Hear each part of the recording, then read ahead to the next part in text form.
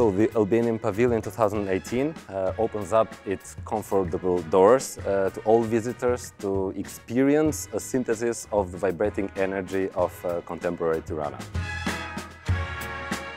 What you find in our pavilion is 8 doors, old doors, and 3,600 small stories, which are printed in 12 by 12 photographs.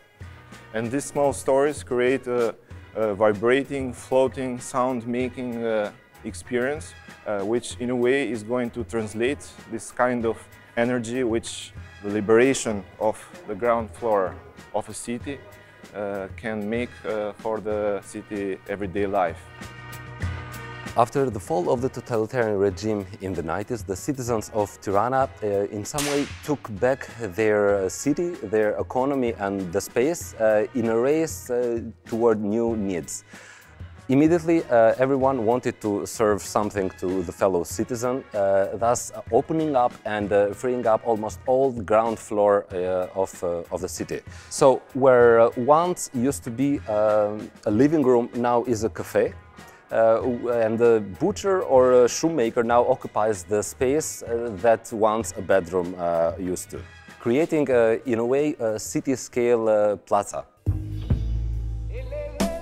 It is a bottom-up phenomena where the citizen is the protagonist and the planner of the space at the same time. Socially, this is a charming interaction. Architecturally, it is a unique place-making one, and artistically, it is a liberating phenomena. In other words, you are free to find every service and commodity needed for daily life just below your home, which somehow translates in personal comforts and also emotional wealth from rich interactions. The doors, which are somehow conceptually disabled from their primary function, serve as space-defining elements, but at the same time invite people to interact with them by defining the space over and over again. More or less the same way Tirana ground floor has been transformed during these years.